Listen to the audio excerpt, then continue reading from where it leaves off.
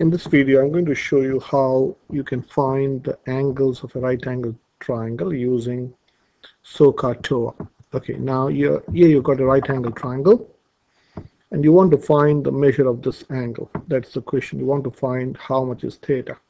So that's a question mark. Find theta for each of these right angle triangles. So the first thing that we need to do is to label the sides. So with respect to theta, this angle, this is your opposite, and this is your adjacent or angle side. So this is adjacent and this is opposite. We don't label the hypotenuse because you're not dealing with hypotenuse. So now you have to decide which trig ratio uses O and A. So you got so for sine. For so you use the opposite and hypotenuse. For car, you're dealing with A and H. And for toa, you're dealing with O and A. So which trig ratio uses O and A? So well, this is smiling. So this say use me. So we need to use toa. So let's write the toa. What does toa stand for? Tan of an angle, or tan theta, is opposite divided by hypotenuse. Okay. So let us substitute. So tan theta, we want to find theta, so we'll write tan theta is opposite. What is opposite? Opposite is 1 divided by 2. Now to find theta, from tan theta, you have to find the tan inverse of this. So theta is tan inverse. This is how you write tan inverse of 1 divided by 2. Now for those who want to understand why do we do the tan inverse, just for, you don't need to understand, but those who are interested to understand why do you do tan inverse. So here tan theta is given to be 1 divided by 2.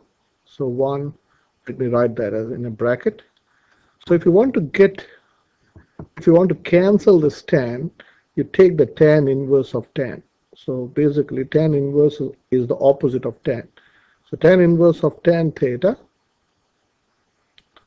tan inverse cancel this tan.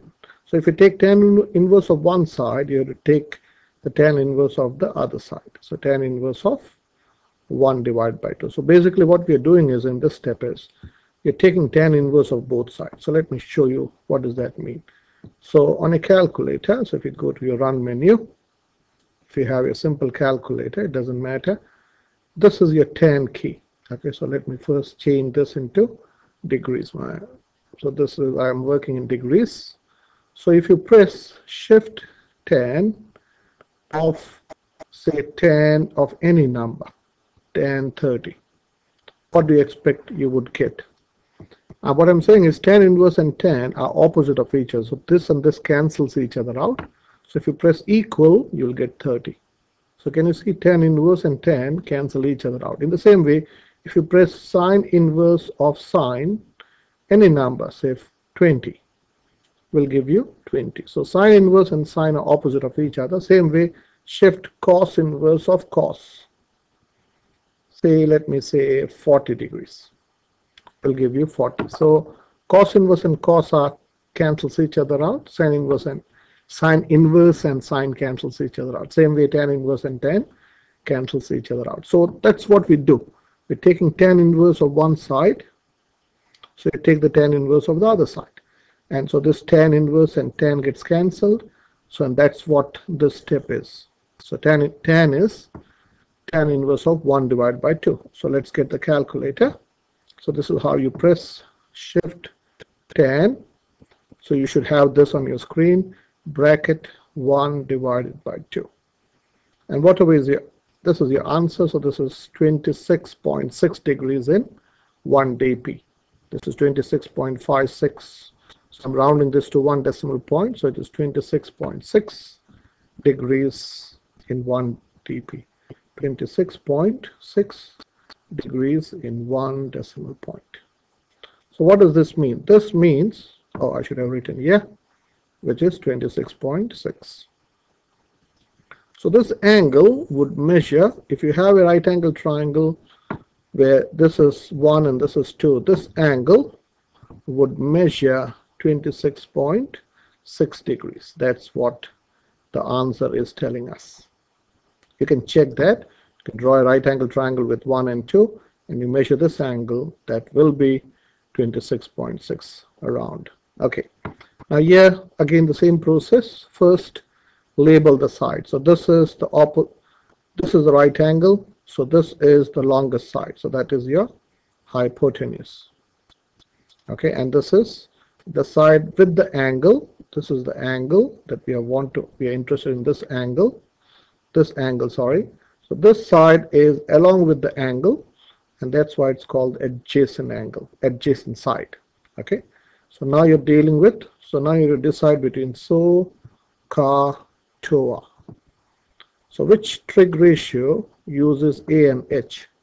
So well, this is now smiling at me, A and H. So I should write the CAH formula. So let me use CAH. So CAH stands for cos of an angle is A, I'll put that in the bracket, A divided by H.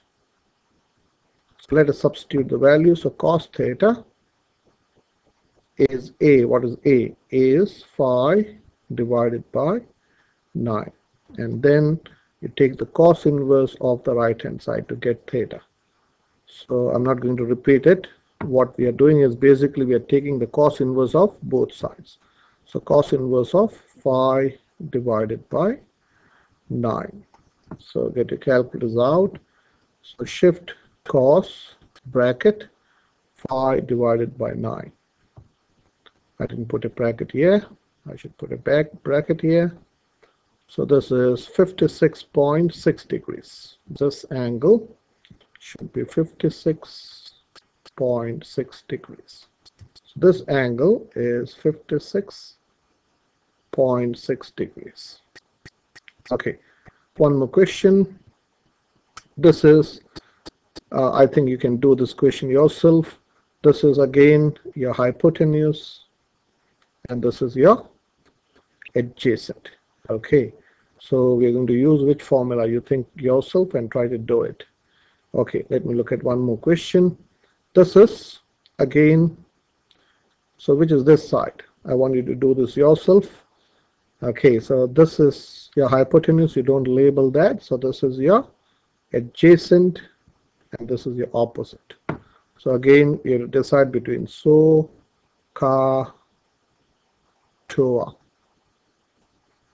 So you're dealing with O and A, so you're looking at tan. So we can say tan, T stands for tan, so tan theta is O divided by A. O divided by A. So tan theta is equal to, this is O is root 3 divided by root 5. So theta is tan inverse of root 3 divided by root 5. So let us get the calculator. So shift tan bracket, this is how you get root 3 divided by shift root 5. And some calculators you don't have to do shift, you have the root key separately. So this is root 5 divided by root 3 divided by root 5, which is 37.8 degrees. So your theta is 37.8 degrees.